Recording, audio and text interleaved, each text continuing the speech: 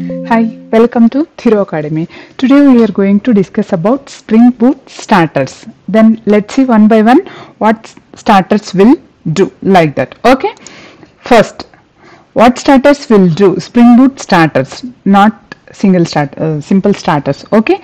Spring Boot starter is a set of pre-configured dependencies and opinions bundled together to simplify the process of setting up a specific type of application in a Spring Boot project. It is bundled together pre-configured dependencies. Starters means, okay, Spring Boot starters help developers bootstrap their projects quickly by providing a cohesive and ready to use configuration for particular use case. What it will do is help developers to bootstrap their Spring Boot application very quickly, okay, and it will provide the ready to use configuration. They take away the pain of manually managing individual libraries and ensure you have all the required components for a specific functionality in your application. It is taking away the manual burden, whatever the specific versions of jar files we need to add, right? That burden it is removing and ensure what, first of all, we need to know what are the jars we need to add for the Spring Boot application for a specific functionality. Okay, that burden also it is removing. Okay, then next, what are Spring Boot starters?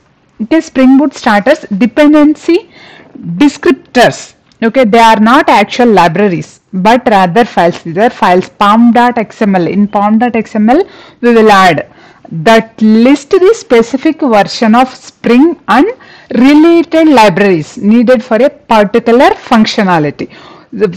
For example, if we take web functionality, we need to add web related things, right? That specific version of string related libraries, it will automatically add when we Spring Web dependency add into our Spring Boot application, and it's a wide variety. There are more than 50 starters available in Spring Boot, covering everything from web development to database, from starting to ending. It is providing more than 50, I think 62 starters available, and it is categorized into three parts. I think first is application starters, second is production starters, third is technical starters. Under technical starters, Tomcat, Jetty, Undertow and related things will come. Production starters means actuator is there, right? Spring Boot actuator starter that will come, and remaining are application starters. In development we will use. Okay, easy to use. Simply add the relevant starters name to your pom.xml file. In simply we will add the dependency for our pom.xml file if you are using Maven, okay, and Spring Boot will automatically handle downloading and configuring all the necessary dependencies. For example, I'll show you here. See, before that, see here, not this one, yeah, this is the starters in Spring documentation. Okay, starters here, these are all the starters only. Application starters, first I will say Spring Boot application starters. First, Spring Boot starter, core starter, this is include auto configuration support, logging and YAML. See next, ActiveMQ, AOP, remaining so many starters available, batch, cache, Spring-boot-starter, this will start. Okay, then after that it is adding the name of that specific functionality. This is related boot-starter-data-JDBC. If you want to implement something related to JDBC, we need to include this starter name, and this is the description. It is available. Yeah, description only. Yeah, this is the JPA starter name and description. LDAP, if you want to use any LDAP authentication like that, we need to add this dependency. MongoDB, like this. So many starters are available. FreeMarker, head to JDBC, Jersey, Mail starter, spring-boot-starter-mail. Starter for using Java Mail and Spring Frameworks email sending support. It supports the email sending supports. Okay. OAuth authorization server and OAuth to client. See, quads, security related dependency, time leaf, validation, web. Yeah, seen right? This is Spring Boot production starters. This is spring-boot-starter-actuator. This is the Spring Boot production starter, and this is the description for that starter. This is the technical starters. Spring Boot technical starters. Under this, Jetty, Log4j2, logging, Reactor, Netty, Tomcat, Undertow. This is related to Tomcat server. This is related to Jetty server. This is related to Undertow server. This is related to logging. These two. Okay. This Reactor related to Reactor Netty server related thing. Okay. Then next we'll see why use Spring Boot starters. Why we need to use these starters? Means it is providing the increased productivity.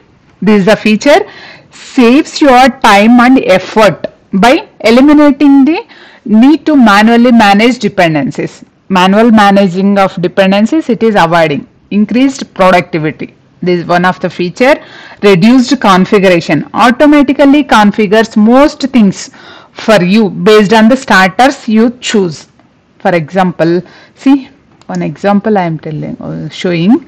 This is the demo application.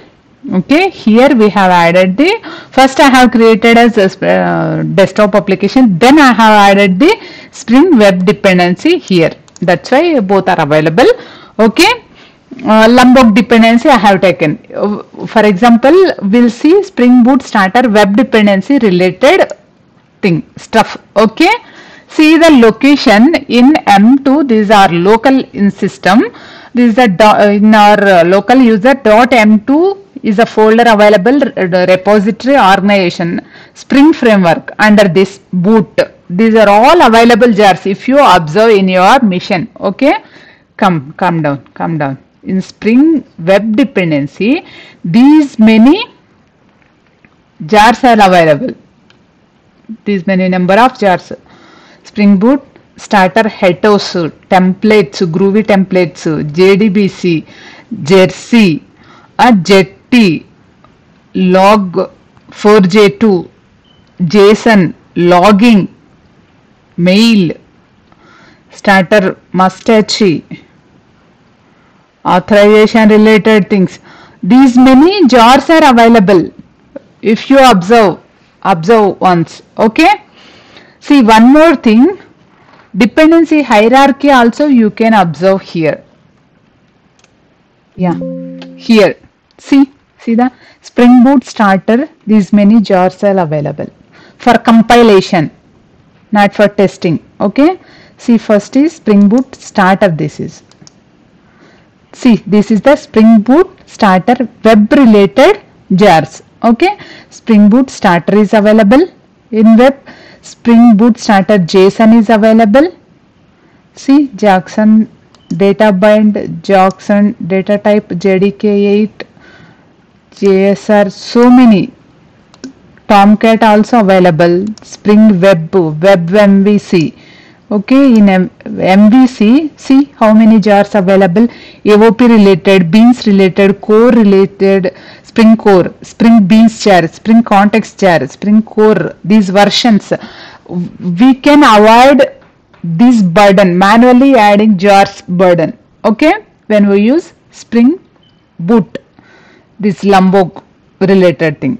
Okay, observe right, resolve dependencies. These are, you can check these in effective palm also, all those available. When we open, my system got stuck up. No, I don't want to go to there. Okay, this and this is dependencies here. Dependencies, whatever we have added, we can check here. Yeah, come back. Improved maintainability keeps your pam.xml file clean and concise. making it easier to manage dependencies in the long run. In the long run, it is keep clean and concise or files. Okay, production ready features. We have seen that actuator dependency, right? Starters include tested and supported versions of libraries, ensuring stability and reliability. It is providing when we use Spring Boot. Discoverability helps you discover new libraries and technologies related to your project. Simple examples we'll see. To build a simple web application, you would add the Spring Boot Starter Web dependency we need to add in our pom.xml. If you want to connect with database, for example MySQL, Oracle, Postgres, any database, we need to connect with Spring Boot Starter Data JPA. Okay, for example, if you want feature like email sending, we need to add Spring Boot Starter Email. This dependency we need to add in our Spring Boot application for sending email feature. Okay, then next, web development starters. Web development starters as Spring Boot Starter Web. This is one of the starter we need to use. Spring Boot Starter Actuator we need to use. Spring Boot Starter Thymeleaf dependency we need to use for web. This is the cornerstone for any web application. For any web application we need to add this web dependency. Web application built with the Spring Boot. It includes Spring MVC, Tomcat and other basic web development essentials. For Actuator, provides valuable endpoints for monitoring and managing our application, including health checks, metrics and environment variables. Okay. For Thymeleaf, integrate the Thymeleaf templating engine for server-side templating in your web application. Okay, it is providing the templates for viewpoint of view. Okay, Actuator provides the metrics, health checks, managing our web application. It will useful for web related things. Web dependency is useful. Okay, database management starters are Spring Boot Starter Data JPA. The go-to option for accessing relational database using JPA and Hibernate, simplifies data access and object relational mappings. If you want to go with Hibernate or JPA, we need to use this starter, Spring Boot Data JPA starter. Or else if you want to go with only JDBC, Spring Boot Starter Data JDBC we need to use. Lightweight alternative to JPA. This is JDBC starter. Okay, then if you want to deal with MongoDB, we need to go with MongoDB or NoSQL or Spring Data. Spring Boot Starter Data MongoDB dependency we need to use. Okay. Other common starters are Spring Boot Starter Test for testing our Spring Boot applications. Spring Boot Starter Security for adding Spring Security Framework for our Spring Boot application for authentication and authorization. For email support, Spring Boot Starter Email is available. We need to use for that. For provide bean validation capabilities using Hibernate Validator, we need to go with Spring Boot Starter Validation dependency. We need to use it. This is the side Spring Boot documentation URL. This is. Thank you for watching this video. If you really like this, please like, share and subscribe to my channel.